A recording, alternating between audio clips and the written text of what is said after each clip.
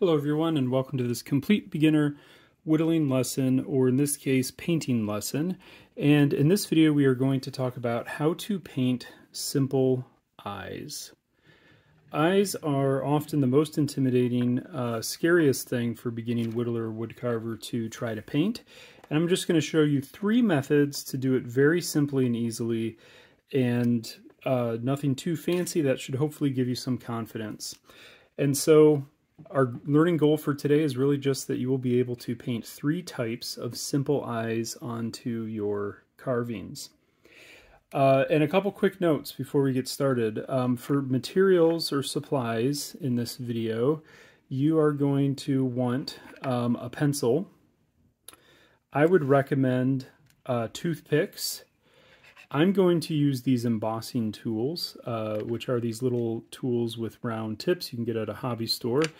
But if you don't have embossing tools, that's fine. What you're going to want is, I have these brushes here, the back of those brushes.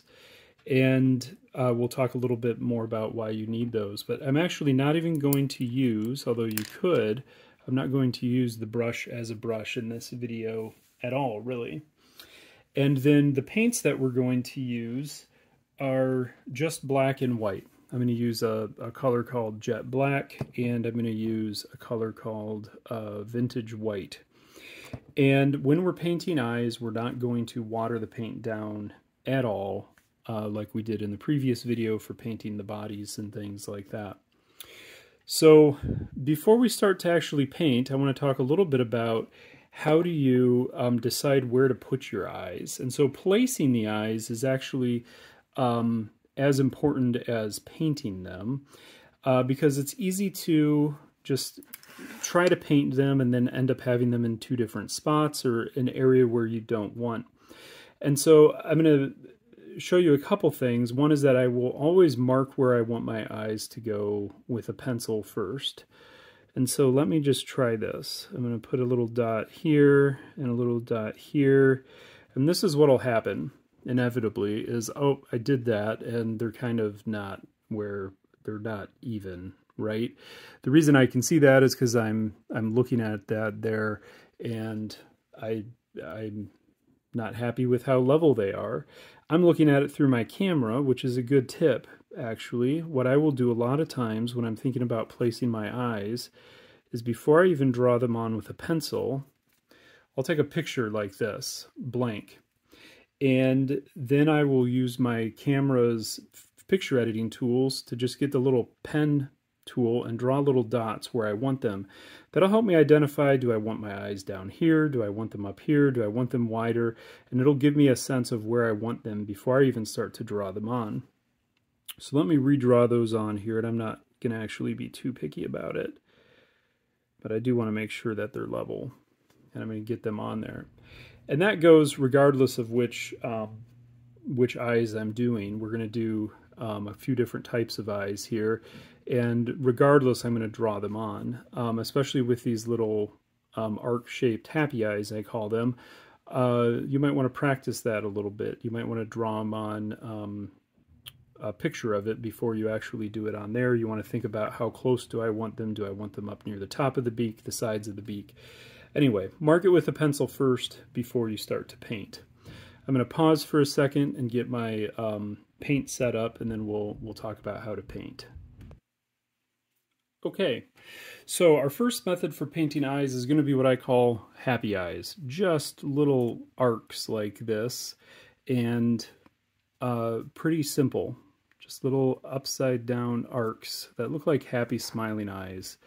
We're going to do it on the hatching chick as an example, but you've seen this on the fish and other things as well. Very straightforward, simple eyes. So let's use this one, this chick that I painted in the last video, and I've already drawn the eyes on with pencil where I want it. And the way that I'm going to draw these on, I don't recommend using a brush for this. You could use a very fine brush, and if you want to practice that and use that method, that's fine. I recommend using a toothpick for this. And if I get just a little bit of paint on the tip of my toothpick, I can pretty much use that like a pen. Now, the thing to note about this is that when I'm painting eyes and other really fine details, a lot of times I'm using completely undiluted paint. In the last video, I talked about how you like to water down the paint quite a bit. But for painting details like this, not watered down, 100% paint is going to work the best. I want that to be bold and show up. So I've already drawn on with pencil where I want those eyes to go. I'm going to dip the tip of my toothpick in there. And again, I'm doing really fine detail work. So I'm going to anchor my hands firmly on the table. I'm going to anchor them together. And so I'm very intentional about where this is going. My hands aren't shaking. And I'm going to start at the inside and really just like a pen, draw a little line. And that's about it. Okay. Now that made a little bit of a glob up there that I'm not super happy about. So we'll talk about that in just a second. Well, let's go ahead and do the other one. So just a little dot. And I'm going to start on the inside and go to the outside. Now the reason I start on the inside and go to the outside is my paint's going to run out a little bit as I go. That's going to make the inside a little bit thicker and the outside a little bit thinner. But that's it. Very simple. Now I got a little glob there I'm not super happy about, so what I'm going to do is come in here with just the tip of my knife and see if I can just scrape that off and clean up that edge a little bit. And if I can't, it's not a huge deal. I can always, it actually looks pretty good now, I'm happy with that. But if I can't get it like that, I could always shave the entire eye off with my knife and repaint it. And I've done that more than once, and you will probably do that some too, and that's no problem.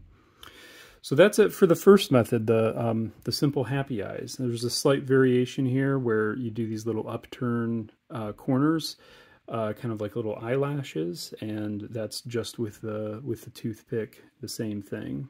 So there's method one. Okay, time for method two. Method two is going to be what I'm calling the dotted eyes. And that's going to be what we see on this guy here. And as you can see, it's going to be two larger black dots with small white dots in the inside of them. Okay, so let's take a look at how we do that. And what we're going to want to do is have a tool that's going to give me a consistent dot. Now, as I mentioned already, I'm going to use an embossing tool for this. You can get these at any hobby shop. And it's just a round tip, and it gives me a nice perfect circle to do that. And what I like about it too is that I got a package with two, so I've got actually 4 different size dots that I can do that. So I'm going to do it with the biggest nub that I have here. And to show you what I'm going to do, I'm going to practice it on my palette here. So again, I'm using 100% paint, no watered down at all. And what I prefer to do is not dunk my entire point in, but to dump it about halfway in, bring it straight in and out. And then if I do it on there, you can see roughly about how big it is. And that'll give you a sense of, do you have enough paint? How much do you want to have on it before you start to do it onto your carving? And you'll notice every time I do it, it gets a little bit less, a little bit less. So if I dunk straight in, my first dot's going to be about that size, and then it's going to get a little bit smaller as I go. Now, if you don't have one of these tools, that's okay. Depending on the size of the dot, find the back of one of your paint brushes, dip that in, and you can do that. Same thing. And I did a lot of my carvings this way with the back of my paint brushes before I got these embossing tools.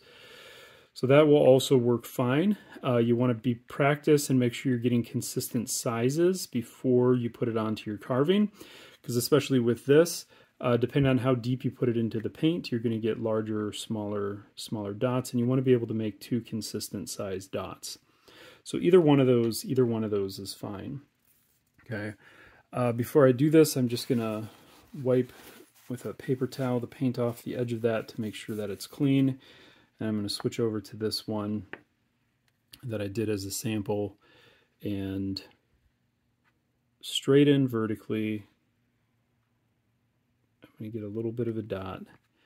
And then I'm going to be very careful here, everything firmly planted against each other to make a dot on that first eye. Hold it there for a second, straight in and out, like that. It's not bad. Now, because every time I do it, it's going to be a little smaller, I'm going to actually get a fresh dip of paint before I do the next one. And then I'm going to do the same thing right there. And hopefully I'll have two dots that are about the same size, but you can see my one on the right came out a little bit larger than the one on the left. No worries, I'm just going to come back to my one on the left and really gently go around like this until I feel like I've got them about the same size. Still a little smaller, so I'm going to add a little bit more paint and do that. Okay, good. I'm pretty happy with that. Two pretty even dots, fairly large. Now, if you're not happy with them, before the paint dries, or even after, but easier before, you can come back with your knife, you shave them right off, and you do a new one. Okay? And my advice is don't overthink it too much. Usually if it's close enough, it'll be fine. But if you're really not happy with it, you can shave them off. What I want to do before I put the white dots on the inside, I'm going to put the white dots on the inside, is I want to let that dry for a couple minutes. And so I'm going to pause for a second while I do that. Okay, so I've waited a little bit and my paint for these eyes are nice and dry. Normally what I would do is paint those dots on, set it aside, paint some other stuff, and come back to it. But I want to make sure that paint is dry so that when I put the white dots on the inside of the eye, that they're not getting mixed up in the wet black paint. So this next part, I'm going to do the same thing, but I'm going to make smaller dots. I'm going to use the smallest size of this embossing tool I have, but actually you could use the tip of a toothpick here, would be a good option. If you don't have these tools, use the back of your brush for the big dot, the tip of a toothpick or something for the small dot. And so I'm going to practice that first. So let's do that real quick. And I'm not going to dunk it all the way in. I'm just going to barely, very vertically dip the tip in. And then let's practice that on one of these dots and see how that goes. If I just really touch it and come up, that's what I'm going for there. Okay.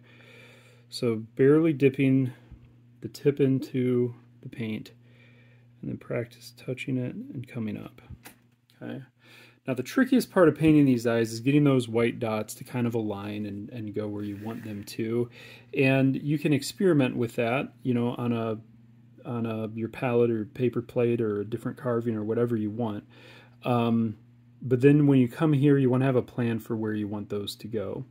So on these, what I did is I try to put them looking just to the right and up a little bit, but I don't want them, I wanted black kind of all the way around them. I wanted them inside of the black so it's not coming off. So that's what I'm going to try to do on these here. And so I'm going to do a very vertical, just very dip the tip into there. And now I'm going to be very careful how I've gripped this, how I'm anchored on everything. And I'm going to just barely tap that dot on there and come off, just like that, okay? And then my goal is to do the same spot on the other eye. So I do a fresh tip so that I'm a fresh dip of paint, so I'm getting the same amount of paint each time that I do this. And I'm going to guide this on to what I hope is the same point on the other eye, just a very light tip like that. And that's actually pretty good. Okay. Now that'll take some practice. I would suggest you practice on a different piece of wood, practice it on the palette or whatever. And if you're not happy with it when you get it onto your carving, you can always erase it with your knife and start over. Now, to just finish this guy off for the sake of completion, I'll point out to do his smile, we're just going to do an upside down version of the previous eye. So if I just dip the tip of my toothpick in black, I can draw a little smile on there. Okay, just like that. All right, I'm going to pause it and we're going to move on to our third method. All right, so just as a bonus, none of my complete beginner carvings use this method, but I'm going to do what I would call combination eyes, which kind of does the eyebrow similar to the happy eye and then the dotted eye together on that. And to show that to you, because I think it's a good option to consider, I'm going to use this guy, and I've said several times, kind of flippantly, that if you're not happy with the eyes, you can get rid of them. So I'm going to do that because I want you to know that you can do this and it will be okay. Okay, there is no shame in this. I'm just very lightly shaving those eyes right off. Okay, and especially because I just did it. See how easily that comes off, and you can't even tell that they were there. Okay, great. And now I've got a fresh palette to work with for those eyes. And I want to do that because I want you to know that I do that, and it's okay. It's okay. It can be done. So even though I was pretty happy with those eyes, I'm going to do that, and I'm going to use this guy as a blank slate for my next method.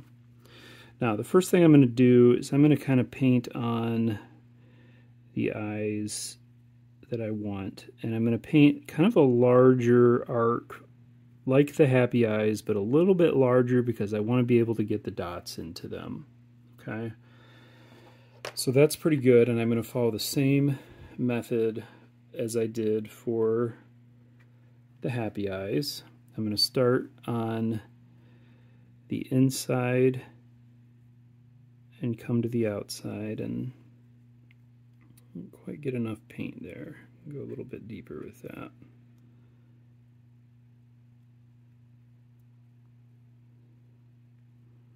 My paint's been sitting out and it's drying out just a little bit. That's okay. I'm just going to repeat that until I'm happy with the amount of a line that I see there. That's pretty good. And let's do that on the other side.